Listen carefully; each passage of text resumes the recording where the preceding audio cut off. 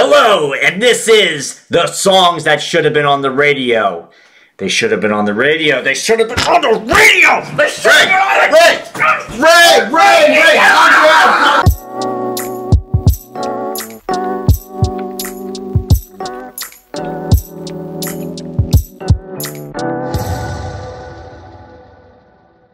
You said you wouldn't do this, Ray. Come on, let's have a seat and let's try this again.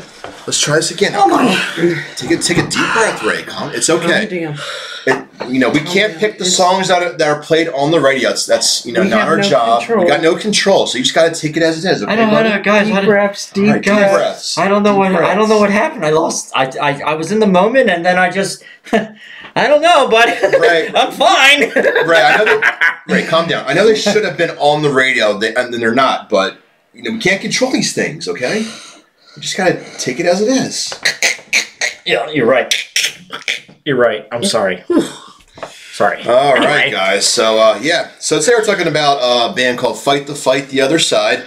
We're gonna see if this is a song that is fit for commercial rock radio. Since most of the commercial rock radio stations play usually classic rock songs, and if you do hear a new track from it's usually a classic rock band artist more than likely with the new track. Sometimes they'll play a new artist, or band, but there needs to be more variety. So we'll talk about that here in a minute. Before that, though, let's go and discuss about last month's video, Shopping for the Homeless Part 2, which I think went off great. Did you guys have a good time? It was great. Yes, it was an amazing time. Yes. Yeah, that was a lot of fun. I had a great time doing that. It's always fun going on the shopping trip, and so a lot of the skits on there were a lot of fun to do. Yeah, it was a lot of fun. Yeah. We had our high school. Sarah and I had our high school 20-year reunion last weekend, and my sister was there, and she said she saw the video of us, and she thought it was hysterical. So awesome, cool. Props to my sister. Thanks for watching. Yeah, thanks for watching. If you're watching this, so yeah, it was a lot of fun, very rewarding, and can't wait for continue on and seeing what comes next. Yep. Got to start getting some holiday ideas in my head for new videos, so I'll be doing that. But in the meantime, like I was saying before, so let's go ahead and talk about this song. This is called Fight the Fight. It's the name of the band. The song is called The Other Side. The album came out in 2017. So with there not being too much variety on commercial rock radio, like there may be with like pop stations or hip-hop, R&B, a lot of times plays most of the newer stuff, and you don't get too much of that from rock radio. So let's find out if this would be a good fit for rock radio. So I'm going to show these guys the music video. We're going to watch it. I'm going to give you guys an introduction to Fight the Fight, biography on them, and then we'll come back and see what these guys think. Only in their 20s, Fight the Fight has already been a band under a different name for more than a decade. Formed in Norway, they played at all the major festivals in Norway, toured Europe, and received massive praise, among others, from Metal Hammer UK for their phenomenal live performance. During their existence, they played several hundred shows, making them a tight-knit unit that's formed an unbreakable bond within the group. Fight the Fight's debut record is young, fresh, and bursting with energy, just as you expect from a debut record of a band that has been buzzing around the Norwegian underground for several years. But it is more, much more. It is a mature, well-composed rock metal grenade with hooks, catchphrases, and choruses. It's not your average debut record, with elements of rock, punk, metal, and black metal woven into unique and progressive sound, big riffs sitting alongside memorable hooks. Fight the Fight currently has 2 albums released, 2017's self-titled album and 2020's Deliverance.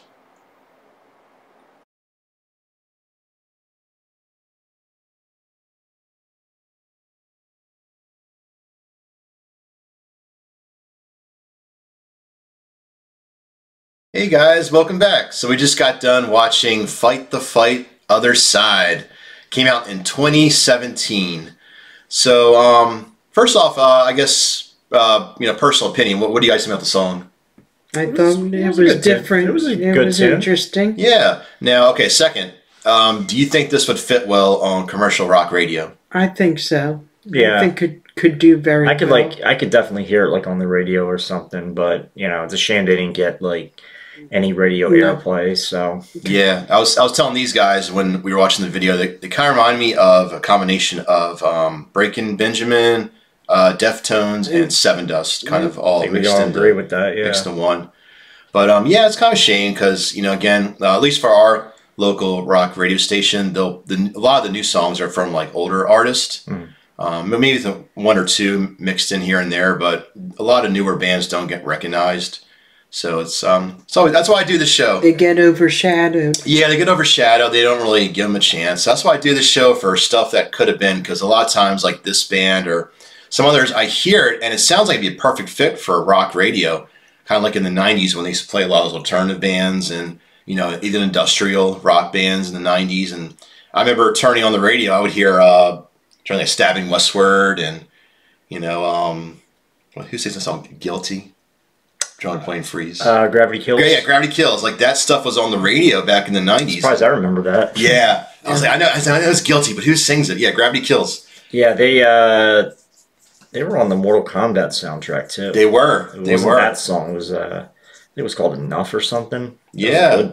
Yeah. That was a great soundtrack. Yeah, it was. But yeah, they used to play a lot of really cool stuff like that on the radio. And not saying the stuff's not cool they're playing now, because they do play some good songs from some of these older artists. But you know, you see a lot more variety, a lot more newer bands were on the radio back then. So that's why I do the show, to show what could have been and, you know, kind of what radio missed. And give other bands a chance at exposure, and for new fans to check them out and get into their music and whatnot. Exactly. Yup. Because you know, sometimes if it's not there for you to listen, if you don't know about it, you just never know. So sometimes it takes some advertisement and some you know, instead of the same old music, yeah, same old bands over and over again. Yeah, it's like they're great. Don't get me wrong, but there's more out there. So, like my band. Yeah, which we will be talking about on a coming up episode very, very shortly. Yeah, hopefully. Well, we have a lot of work to do, but you know, it's well, maybe not too shortly. Not too shortly. It'll be coming soon. Ray, what kind of music does your band play? Well, the band, first of all, is called Jericho Kane. We haven't really promoted it too much. There is a Facebook page. It's Jericho Kane, C-A-N-E. My bass player, Dave Parker, came up with the name. We got it from the movie End of Days with Arnold Schwarzenegger. His character was called Jericho Kane. And he thought it was a great idea to have that as a band name. So we stuck to it since. We were supposed to get this rolling in 2020, but when the pandemic hit, it kind of set things back.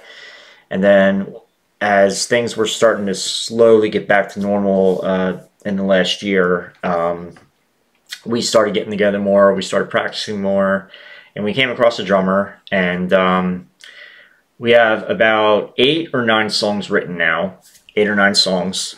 And we are planning to go into a studio to record if I say this correctly, a 4-track.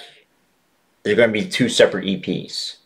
One track, each of them have, I believe, 4 tracks, if I'm correct. But we are planning to go into the studio sometime in the new year, sometime after the holidays, because you know the holidays, you know, we're all with our families and stuff, so. But sometime in maybe February or March of 2023, we will be in the studio, and once some of our music is released, we'll start playing shows. But nice. Yeah, so I think like we were having a discussion about like basically each week after we get done the recording and everything, we're going to be releasing a new song each week on social media. We will be having a release date for people to hear. It will be on Spotify, Amazon, YouTube, Pandora, hopefully Apple Music. Nice. We're going to be promoting it everywhere. So very excited. And I'm the lead singer and rhythm guitar player in the band. So. Nice. Very excited for that. Can't wait.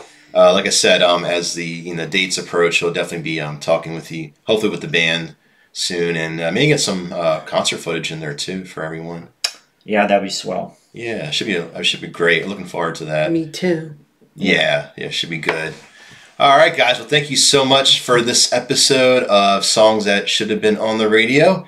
And before we leave, like always, it's going to be on next month's Songs That Should Have Been on the Radio. You're just going to have to wait and find out, guys. Oh, yeah. That's right. You're just going to have to wait. You, that's sitting right behind your computer or on your phone, you are just going to have to wait and find out. Ah! That's it. Just going to have to wait. All right, guys. Until next time, adios. Adios. Sorry, I had too much coffee.